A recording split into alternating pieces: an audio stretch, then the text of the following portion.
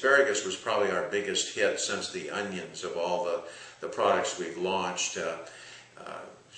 Started doing farmers market in 2008, and the people just went wild for the asparagus. I guess it was something that they hadn't seen too much of in stores, and of course it's always available from Eastern Washington here in the produce stores and in the grocery stores. But the nice mix of sweetness with the chili pepper and the taste of the asparagus really hit it home with a lot of people, and that's been a real big seller for us.